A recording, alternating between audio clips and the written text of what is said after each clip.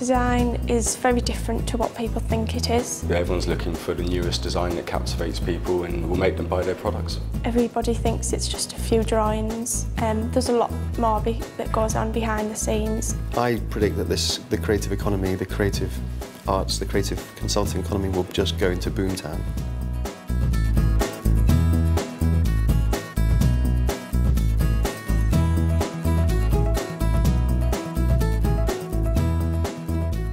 Design is the creative process of making things, whether it's a shoe or a bit of a building or a whole building or an airport or a teacup, a teaspoon, or even your hairstyle has been designed.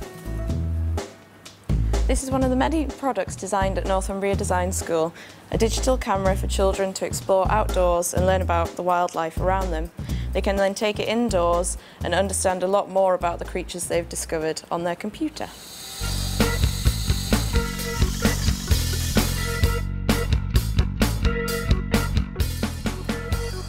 I'm a keen skateboarder, so I've designed the first power-assisted skateboard, which is a serious mode of transportation as well as a good bit of fun. The games industry has run out of here. All the internet industries, finding new forms of renewable energy is driven from here. There's a massive creative consultancy. Some big graphic design agencies are here who are doing work full in competition with the London agencies. Big internet agencies working for the BBC are here, huge companies. My name's Alex Russell, I'm 26 and I study interactive design at Northumbria University. The exhibit I have here is a visualisation of music data which you see on a live performance stage at Glastonbury or any large festival or gig. Science, maths, technology have all been vital to its development. It contains circuitry which need to be calculated mathematically. The construction had to be considered from an engineering standpoint.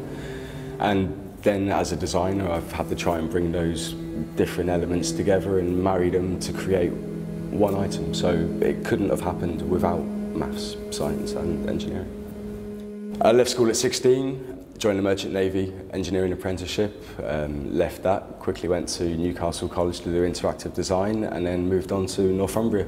I've got a 2-1 hopefully in this subject and hope to go on and do a master's in the new year.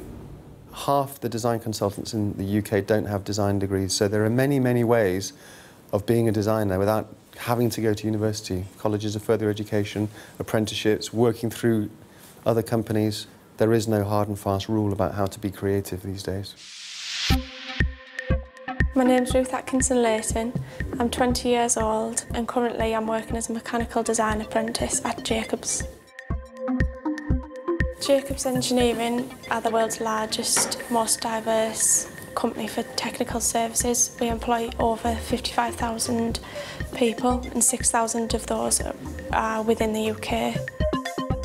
In my day-to-day job, I do mechanical drafting, processing instrument diagrams. I have recently been working on a Brandsans job, which is Northumbrian Water. When I was at school, they didn't really offer apprenticeships. It was all about college and going to university and going down the academic route full time. But now I've done it this way, I think it is the best route to do. At the end of the day, I get a salary for what I do as well as learning. I've just finished my HNC in mechanical engineering. I've done an ONC part-time. I've just applied to Teesside University to do a mechanical degree. That's a bachelor's part-time. Science, technology, engineering and maths are very important. The STEM subjects, which are the sciences, technologies, engineering and maths, are all constituent parts of being a designer. Whether you're designing a computer game and you need to know about the computing science, or whether you're designing a teacup and you need to know about the science of ceramics and clay. This is actually part of being a designer in the future.